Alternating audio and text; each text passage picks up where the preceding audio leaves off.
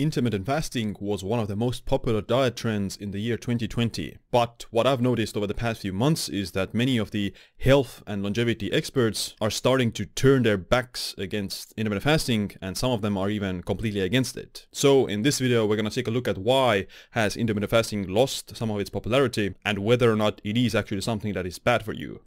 It's showtime. I think there are three main reasons why people have turned their back against intermittent fasting. We're gonna go through all of them in this video, but reason number one is gonna be that it has like some negative effect on your longevity and health. Number two is that it's not superior to calorie restriction and therefore it's kind of pointless. And number three is that it's inferior for muscle growth and can actually lead to muscle loss. Like I said, we'll go through all of these points one by one. So the first reason has to do with that intermittent fasting may have like some actual negative side effects for your longevity, and based on like some epidemiology studies, association studies, food questionnaire studies, they say that it actually may increase the risk of all-cause mortality and cardiovascular disease mortality. And this study that we talked about in one of my previous videos, they found that having like one meal a day, of course in this study actually they didn't eat one meal a day, they had 2.8 snacks on average in addition to that one meal, so they actually ate like 3 to 4 times a day. Long story short is that in this study the people who did eat one meal a day also had a lot of the unhealthy lifestyle, like they were much bigger smokers, they drank more alcohol, they had the unhealthiest diet, they had the lowest education and the lowest income generally. What I didn't mention in the original video was that yes, they did control for these factors in the analysis, but when they actually excluded the participants with cardiovascular disease or cancer at baseline, they found that there was no statistically significant effect. So the results were statistically insignificant. So if you exclude the people who had baseline cardiovascular disease and cancer, then they found no difference in that. And this is one study. We have to actually look at the totality of evidence. So another like later 2022 meta-analysis found that time-restricted eating actually has beneficial effects on blood pressure. And in another short-term clinical trial actually, which is a lot more controlled than an epidemiology that takes place over the course of 10 years, then they found that 8 weeks of time-restricted eating, 16 and 8, does improve a lot of the like risk factors of cardiovascular disease. Our results suggest that an intermittent fasting program in which all calories are consumed in an 8-hour window each day in conjunction with resistance training, so this is a healthy lifestyle activity that of course contributes to a lot of the results, but it could improve some health related biomarkers, decrease fat mass and maintain muscle mass in resistant trained males. So this kind of covers 2 points that many people are talking about. The time restricted eating did result in improvements in the biomarkers, and it also was able to maintain muscle mass and decrease fat mass. Of course, a lot of the health results, the improved biomarkers and things like that, reduced cardiovascular disease risk factors, a lot of those things are mediated by weight loss and calorie restriction. So like in order to lose weight, yes, you do need to be in a calorie restriction, and a lot of the health benefits that people see in intermittent fasting are mediated by the calorie deficit and eating less calories. So if you just skip meals, you tell people to eat within 8 hours, then in most cases they're just going to undereat calories. And this is the second point that many people refer to, that time restricted eating and intermittent fasting isn't superior to calorie restriction, and a lot of the health benefits of that are mediated by calorie restriction, which is true. So in this trial they found that it didn't matter in what time window they ate the same amount of calories, and they found that the weight loss was pretty much identical for both groups. So if you eat the same amount of calories, you eat either 6 meals a day or 2 meals a day, but if the calories are the same, then it doesn't really determine, or it doesn't change how much weight or fat are you going to lose. So does this mean that intermittent fasting isn't effective for weight loss? Of course it doesn't. Like intermittent fasting has been shown to be effective for weight loss and in some cases be a possible alternative to this calorie restriction, but it only works if you stay in a calorie restriction. So the key here is that intermittent fasting helps you to adhere to a calorie deficit, and this is actually very individually based. Some people prefer to eat smaller meals spread throughout the entire day, and that helps them to lose weight. Other people find it more easier to eat larger meals and less frequently. So time restricted eating and intermittent fasting is primarily a diet adherence tool that you need to know how to use. If you don't use it, you lose it. And the third and final reason why people are against intermittent fasting has to do with the idea of muscle mass and muscle preservation. So the idea is that because you are eating in a smaller time frame, you're not able to build that much muscle. I personally have been doing intermittent fasting for the last 10 years. I've never had any health issues with it, and my physical performance has also been increasing progressively over this entire time. Now, I'm not a professional athlete, and I'm not like an elite level strength athlete or a powerlifter or anything, but my strength metrics are in the advanced range. Now the thing with protein is that if you just eat all of your daily protein in one sitting,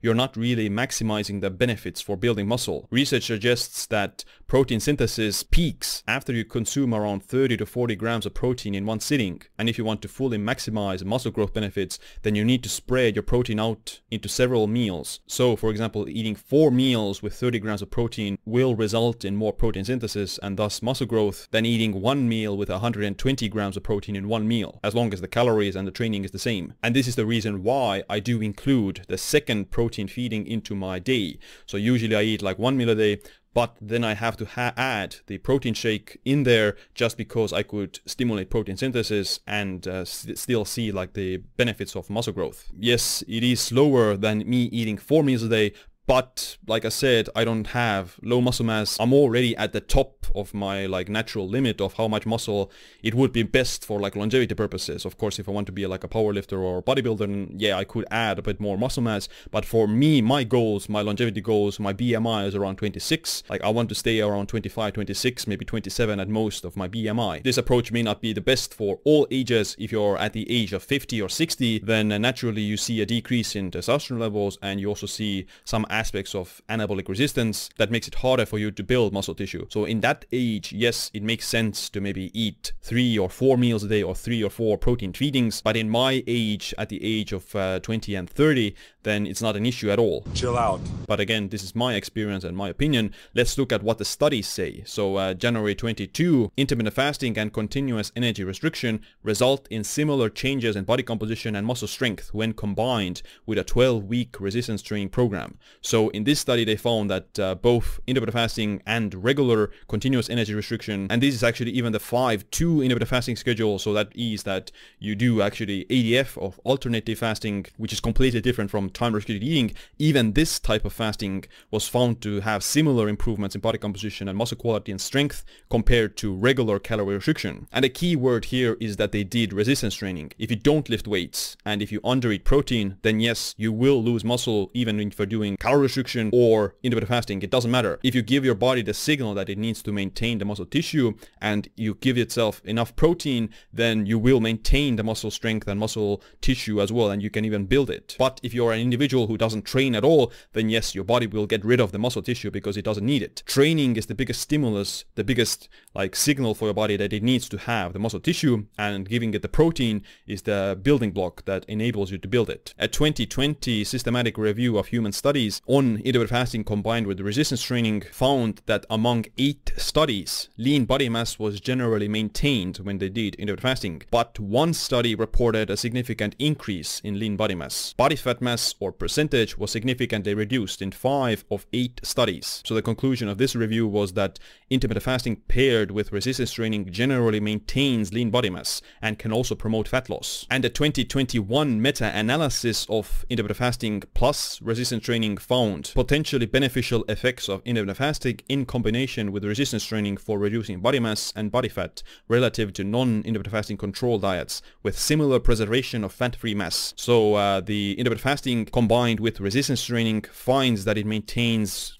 similar amounts of lean tissue, so you don't lose more muscle tissue when you are doing intermittent fasting combined with resistance training and ensuring that you get like adequate protein intakes. So yes, intermittent fasting isn't a superior strategy to building muscle tissue compared to the regular bodybuilder diet, but it doesn't mean that you lose more muscle tissue compared to a regular calorie restricted diet. If you're in a calorie deficit, you will always lose a little bit of muscle tissue because your body is more catabolic than it is anabolic. That's going to happen on the calorie restricted diet without time restricted eating, and it will happen on the time restricted eating as well. I understand that many of the people who are, let's say, older may have a harder time to achieve that, but if you're in your 20s, 30s and 40s, then you really don't have anything to worry about that. Once you're in your 50s and 60s, yes, may you want to implement some more like more frequent feedings of protein, but in your 20s and 40s, the main goal is to maintain and build strength and not get obese and not get diabetes. And if intermittent fasting and skipping meals helps you to adhere to a calorie deficit,